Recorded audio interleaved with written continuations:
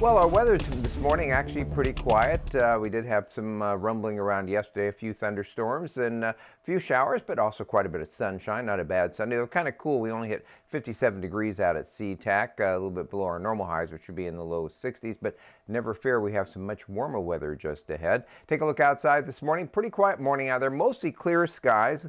Can't quite tell that from our Everett Tower cam quite yet, but it's clear. There are some areas of patchy fog around this morning, especially in the South Sound, but you see looking across Elliott Bay right now, looking very glassy, and just a few high clouds drifting through that increasingly early sunrise, already starting to take a toll on the darkness. You can see things brightening up nicely there in the east.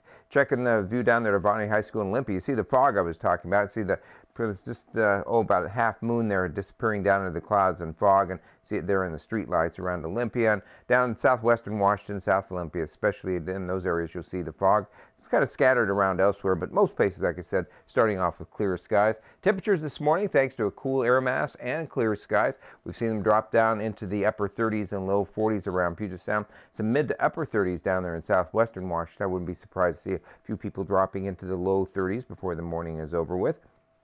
Checking the University of Washington model, showing things looking pretty clear to start off the day. Some offshore winds, and then as we head towards this afternoon, especially later this afternoon, we'll start to see some clouds headed our way as we're going to be brushed by another passing system, very similar to what we saw through much of the end of April. That is going to bring some rain in here, a little light rain overnight tonight. There'll be just a couple showers around. Tomorrow's going to be dry for most spots and partly sunny day, and then as we head on towards late tomorrow, we'll start to see the clouds increase once again. A little bit more organized system moves through as we head towards Wednesday night, keeping us in showers during the day on Wednesday, though they'll gradually diminish later in the day, and then we're on track for the sun to come out and some warm temperatures. In fact, we're probably on track to see our first 80-degree reading of the day as we head into next weekend. Good timing, I'd say, overall. So for today, mostly sunny. Clouds pick up this afternoon. A little light rain tonight. Temperatures in the low to mid 60s.